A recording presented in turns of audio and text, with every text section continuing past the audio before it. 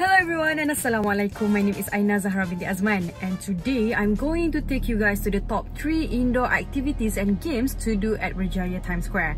If you guys don't have any plans for this weekend, check out this video. Okay, so hi guys. So for our activities you can do at Berjaya Times Square is we are now at KL at Battle Laser Kuala Lumpur. So let's go check it out. So for those who don't know what laser tag is, it is a sport in which players try to shoot the opposition using an infrared sensitive gun. Laser battle at least give you the interactive experience of what it feels like in engaged in stimulated warfare. And yes, you will be armed with a real harmless laser gun and tactical gear as well. The price is also quite reasonable, starting from only 25 ringgit. Oh, one more thing. If you don't have a lot of friends, don't worry. The team player is up to groups of 2 until 22 people. But the more the merrier. If you guys are interested in playing laser tag, I suggest you to come here. You can locate Laser Battle in KL at Berjaya Times Square on level 7 or contact 0321105125 for more info. Hi guys, okay, for our next destination, you can do indoor games at Times Square is you can go to Berjaya Times Square theme park.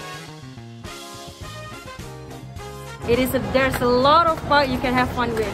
Fun fact, Berjaya Times Square theme park, it was conceived as the largest indoor all-weather, all-ages entertainment destination in the region and is the second largest indoor amusement park in Asia. So you guys can come here with your friends and family to have fun. It's only 55 ringgit for Malaysian. Don't forget to bring your my card to get a discount. So hi guys, for our final destination indoor activities you can do in Berjaya Times Square is escape room. So this is their escape room. So if you guys enjoy challenges and solving puzzles, looking for a challenging yet fun activity to unwind with your mates, take teams up by experiencing their escape rooms live. You need 2 to 6 players and there are plenty of rooms for you to choose from. So based on players in a team of 2 to 6 players, we'll start with different scenarios such as handcuff, trap or cage depending on the storyline and complete mind-boggling puzzles and tasks within 45 to 60 minutes. They will need to use their wit, skill, teamwork to solve the puzzles and break out from the room using the clues given. Characters are introduced in our escape room as superpowers to enhance gameplay, strategy among players, creating an intense and immersive atmosphere where collaborative decision making becomes a crucial part of the game.